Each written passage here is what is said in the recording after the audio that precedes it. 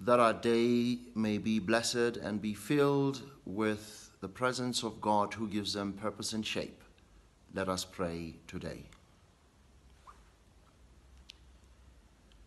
Lord of all time and purpose, I may not know your plans for me today, but I know that they are to prosper me and not to harm me.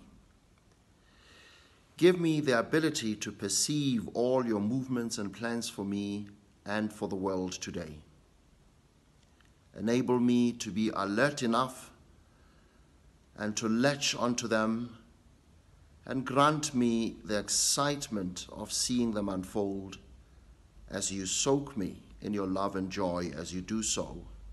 In the name of Jesus Christ, our Lord. Amen.